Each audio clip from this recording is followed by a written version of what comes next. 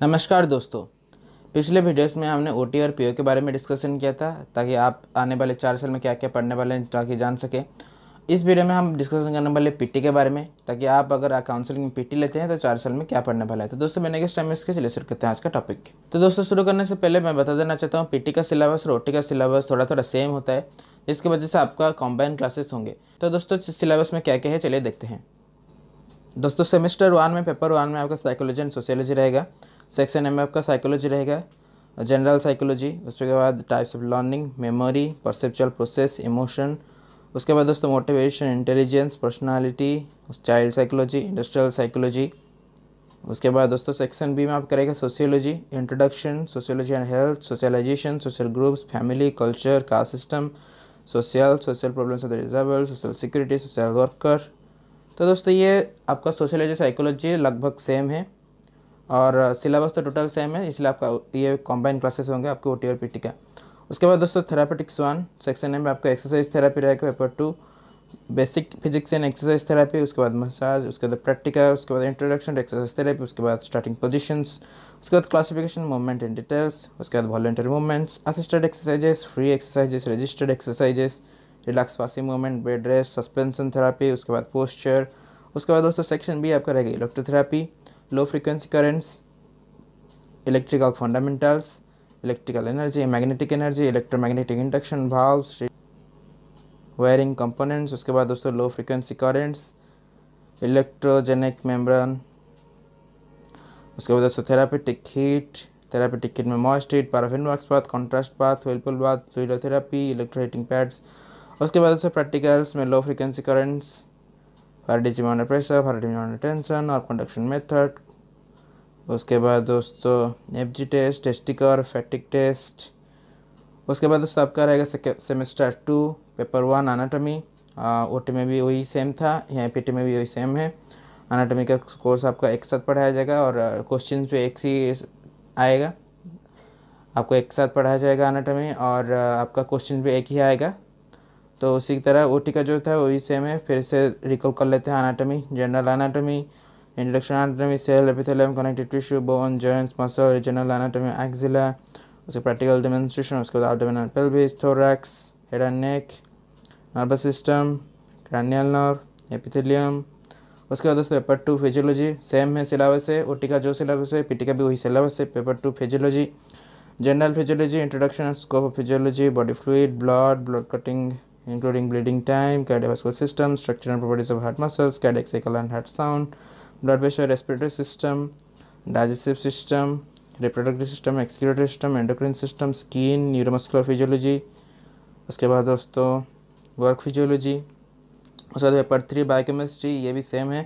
Biophysics, cell, carbohydrates, lipids, proteins, nucleic acid, enzymes, vitamins, bioenergetics, carbohydrate metabolism, lipid metabolism, protein metabolism, water and electrolytes, mineral metabolism, nutrients, connective tissue, nerve tissue, muscle tissue, hormone, isotopes.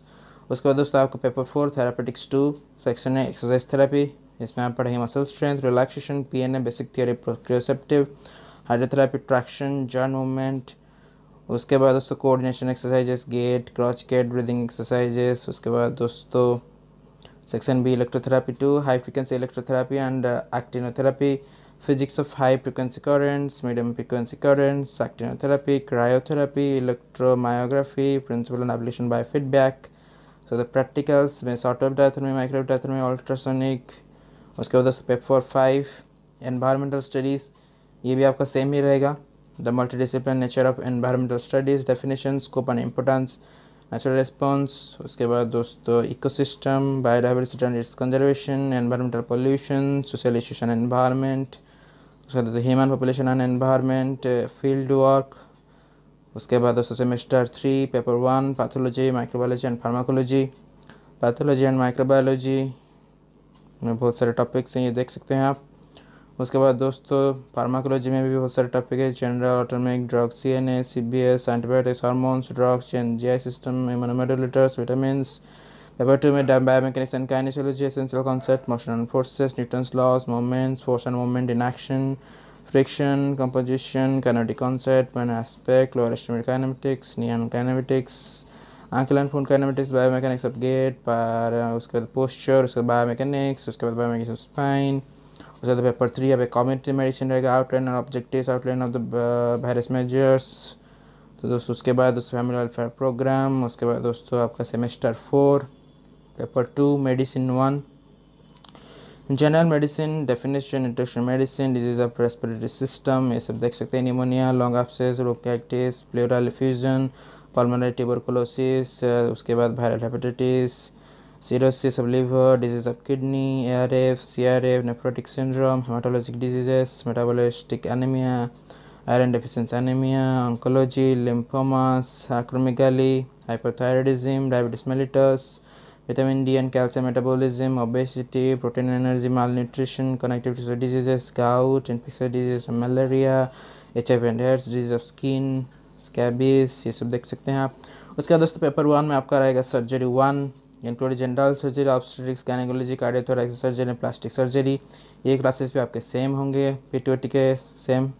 General surgery, principle of general surgery, obstetrics, gynaecology, कार्डियोथोरैक्स surgery, plastic surgery, Burns. उसके बाद paper 3 में आप करेगा medicine 2, cardiology and paediatrics, ये भी same रहेंगे, cardiology and work physiology. उसके बाद वर्क फिजियोलॉजी में बहुत सारे टॉपिक्स हैं, देख सकते हैं आप। उसके बाद दोस्तों सेक्शन में पेडियाट्रिक्स रहेगा, पेडियाट्रिक्स के टॉपिक आप देख सकते हैं, spina bifida, disease, acute CNS, normal diet of newborn. तो इसको पेपर 4 फिजियोथेरेपी इन कार्डियोपल्मोनरी कंडीशन, सेक्शन में फिजियोथेरेपी इन cardiopulmonary condition, cardiac anatomy, cardiac physiology, ये सब देख सकते हैं। उसके बाद दोस्तों सेक्शन बी फिजियोथेरेपी इन रेस्पिरेटरी कंडीशन। उसके बाद दोस्तों देख सकते हैं थोरैकेटमी, लोबेक्टमी, थोरैकोप्लास्टी, monitoring in ICU, pulmonary rehabilitation. उसके बाद semester 5 paper 2 physiotherapy in surgical conditions, abdominal surgery, pre and post operative physiotherapy, management of the following abdominal surgeries, obstetrics. Paper 1 में आप देख सकते हैं ऑल्टरनेटिव मेडिसिन, योगा रहेगा, नेचुरोपैथी रहेगा, एक्यूपंक्चर एंड एक्यूप्रेशर रहेगा। उसके बाद दोस्तों सेमेस्टर 6 न्यूरोलॉजी मेडिसिन 3 देख सकते हैं ये सब topics, cerebral vascular disease, intracranial tumor, secondary में CNS, MS, LS, disease of peripheral nerves, myasthenic gravis, disease of muscles, seizure and epilepsy, headache, dementia, cerebral palsy। उसके बाद दोस्तों medicine 4 psychiatry, neuroscience, neuroanatomy, neurotransmitter, brain tumours, epilepsy, HIV, headache, delirium, schizophrenia, ये सब देख सकते हैं। उसके बाद दोस्तों बहुत सारे ऐसे टॉपिक हैं, एंजाइटी डिसऑर्डर्स, डिसोसिएटिव डिसऑर्डर, देख सकते हैं बहुत सारे टॉपिक हैं साइकेट्री में। उसके बाद दोस्तों paper 3 surgery 2 orthopaedic and neurosurgery, orthopaedics आप पढ़ेंगे। उसके बाद दोस्तों ऑर्थोपेडिक के बाद न्यूरोसर्जरी आप पढ़ेंगे। उसके बाद दोस्तों semester 7 physical diagnosis and physical fitness, paper 2 physical diagnosis, physical fitness, एर्गोथेरापेटिक्स देख सकते हैं। उसके बाद paper 1 rehabilitation sign, introduction, therapeutic techniques, communication problems, behaviour problems, mobility years, pre vocational evaluation, architectural barriers, disability evaluation, legal aspects, ये सब देख सकते हैं। उसके बाद social implications, community based rehabilitation module, visual disability, mental tradition, outline the social, ये सब देख सकते हैं। पेपर 3 उसके बाद professional management and ethics, professional ethics and illegal issues, management studies. उसके बाद दोस्तों पेपर 4 रिसर्च इन मेथोडोलॉजी बाय स्टैटिस्टिक्स, ये सब देख सकते हैं।